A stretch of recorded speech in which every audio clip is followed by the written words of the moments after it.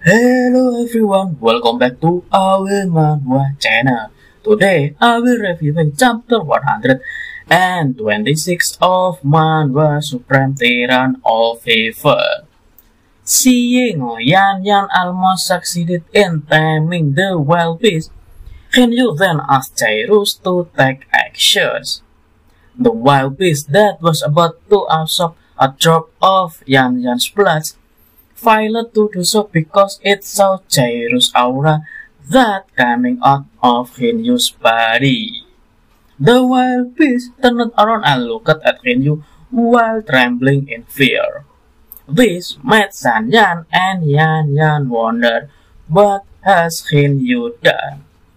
Renyu approached the wild beast and asked, "Is it willing to follow him?"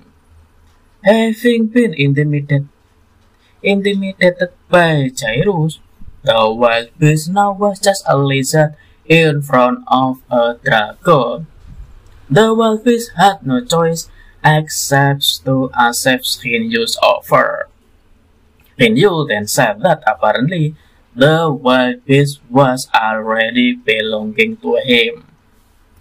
Swaying, who witnessed this moment, didn't expect that Yan Yan would lose in the battle for taming the wild beast, while San Yan himself in his heart thought that Renyu is not as simple as he seems. I could always be the one you wanna call when it's cold outside. I will always be the one that's right here standing by your side. Open up your heart and let me in. I promise not to break you. I promise I'll be all that you want. So let me in my heart before. Let me in. Oh,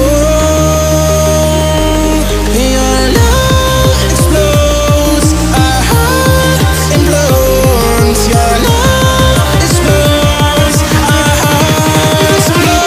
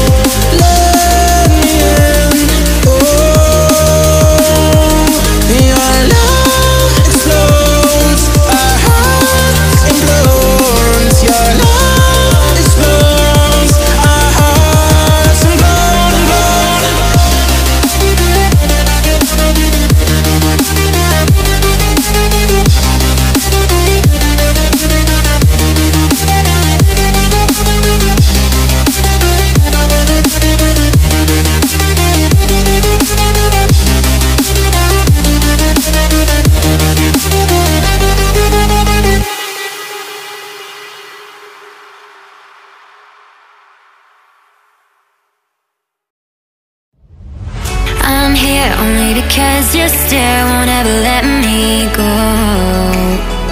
I'm here only 'cause I'm aware with you is better than all alone.